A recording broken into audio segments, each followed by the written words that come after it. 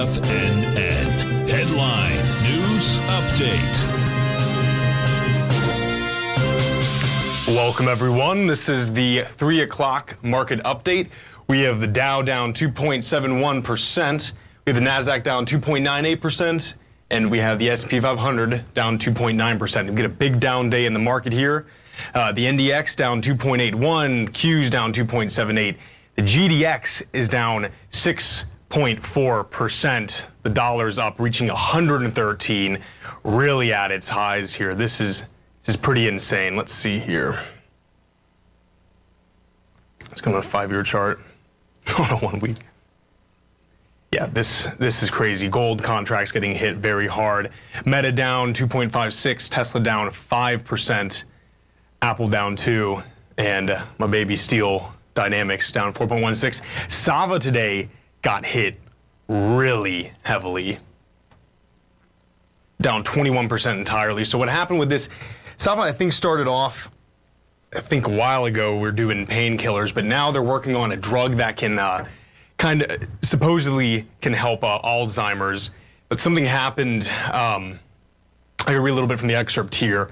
So Cassava Sciences refuted reports Friday that it received a termination letter from the U.S. officials surrounding an investigation into its experimental Alzheimer's drug, and the Sava stock tumbled.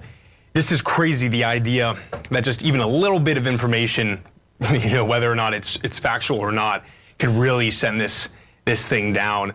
One that I was interested, I was talking to a friend of mine earlier about Disney because I hold a lot of the stock. This thing has been getting tanked for a while. It's down all the way at 98. I mean, this is close to pre-pandemic levels. Let's see here.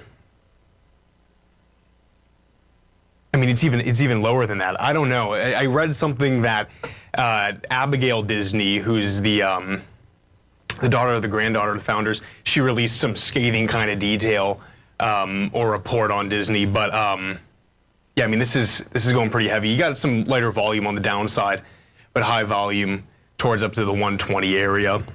So we'll see what happens with there. See, the renewables are just getting slammed entirely. The short on the semiconductors is doing pretty well. It's a nice daily vehicle on it from our friends over at Direction. So yeah, pretty big day in the market, down day. Folks, Basil is up next, filling in for Tom O'Brien. We're going to send you off for a good weekend, and hope you stay tuned, and we hope you enjoy.